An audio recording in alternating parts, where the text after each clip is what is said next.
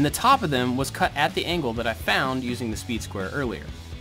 I also cut down one long piece for the bottom plate and one long piece for the top plate, but that top plate needed to get an angle as well. I set the blade on the table saw to 35 degrees, that was the same angle that I found earlier. Then I cut an angle all the way down this top plate. It'll be obvious in just a minute, but the reason this angle is there is so that you have a full flat wall with no angle at the top. This will make it a lot easier to put on drywall once this wall's in place. Along the bottom plate I marked every 16 inches and then centered each one of these studs on that mark. I nailed these in with a framing nailer, but a hammer would work just fine. And you can see on this last one what happens when you don't have enough air pressure. After that, I put the top plate against the angled part of the studs and drove in nails from there. I knew that I wouldn't have any trouble getting this wall up the stairs because it was pretty small, but if you have a bigger wall like that, you're probably going to want to make it in the room that it's going in. I got this thing slid into place and made sure that it was plumb, and then just hammered in some nails down into the floor and up into the rafters above.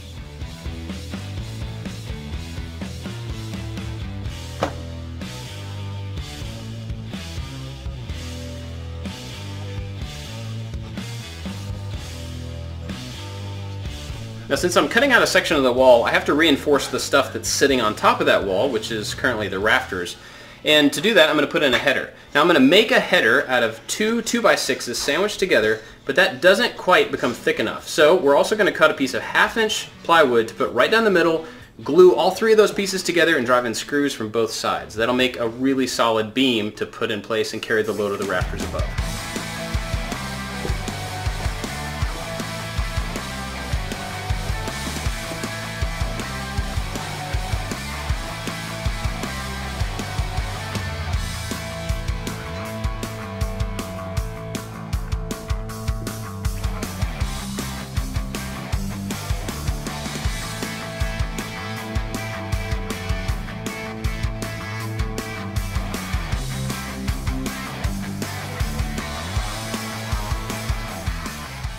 Alright, so I've got the power cut off because it's time to take out these studs and there are electrical wires running through them.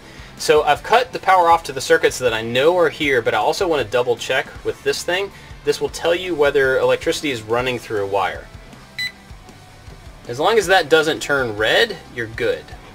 Basically, all I'm doing here with the electrical is unscrewing everything, pulling the switch and a plug down 2 studs, and then putting it all right back where it was. It's nothing difficult, it just had to be moved. This video is sponsored by Energizer, and they gave me that Vision HD Plus focus headlamp that I'm using, and it was a huge help on this project. With the electricity turned off, I didn't have to worry about trying to manage a flashlight. I had both my hands free, and I could put the light exactly where I needed it. It was really handy. In fact, I kept it on even after the electricity got turned back on. It's a very handy thing to have around. I keep one in my shop, I keep one in my vehicle. Go check them out. I have a link down in the description if you want to find out more.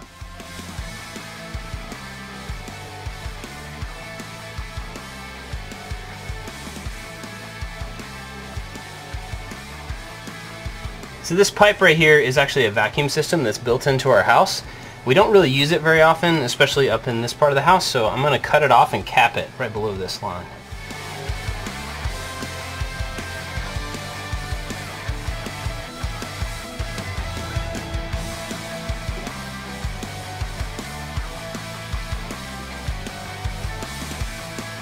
After that was capped off, I went to the outside of the wall and took off the trim. That was nailed through the drywall into the bottom plate of the wall, so it had to come off before I could take that bottom plate out.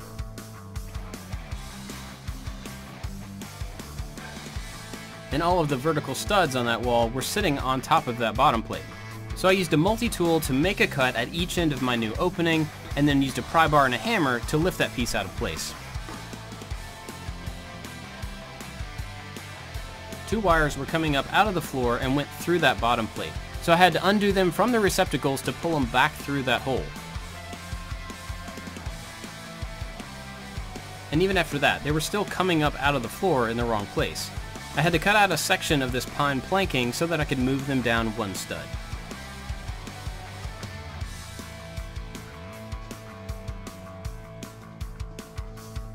So there were 2 wires that came up out of the floor here, and they were actually coming right into where we're going to put the opening, so I had to reroute those. Unfortunately, that means I had to tear up some of the planks that were down here covering all the joists, And so I'm going to have to go back and patch that. But now I got to drill some holes to reroute those wires up into this section and then put everything back to where it was.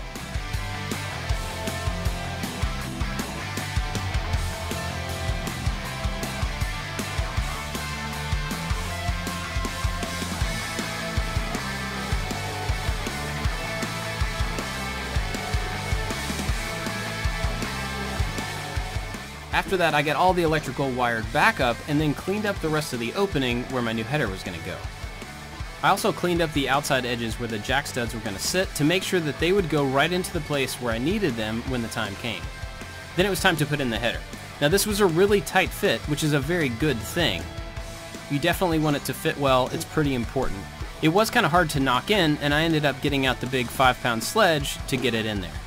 After I got it pushed all the way up and flush with the outside of the studs, then I laid in my jack studs. These get knocked right into place underneath the header to support it. Then I drove in some nails to tie them into the studs behind them.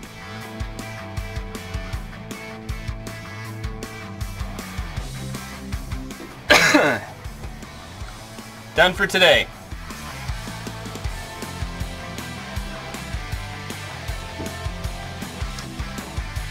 So I didn't show all of this work, but I did have to move some electrical around, and it's all over out of the opening now. Also had to move an air conditioning vent. I ended up having to move that up to where you can't really even see it, but it still goes into the other room. But we're going to leave the grate where it was to keep a little bit of airflow into this room, into that, to kind of equalize the temperature a little bit. So I've got the rest of the insulation up. This gap right here is going to be our access door to get into the rest of the attic in case we need it. So made some good progress. Alright, so the plan has changed just a little bit, but I think it's actually going to be for the better. Originally, this was going to be a really separate room from the closet, and I was going to put up a wall right here in between with a door, but now I think it makes more sense to just leave the whole thing as one big space. Of course, we still do have to have some attic access there, and I've got that figured out, but that means we have to build another one of these knee walls to extend this all the way across. So we're going to do that, and then work on the access to get into the attic.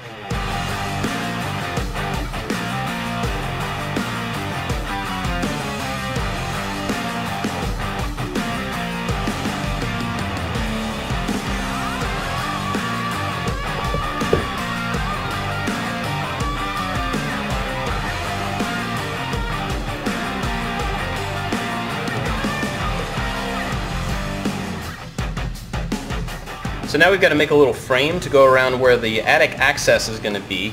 And you could use 1x6s for this, but I actually don't have any on hand. I do, however, have a scrap of old 1x12, so I'm just going to rip it down to the right sizes.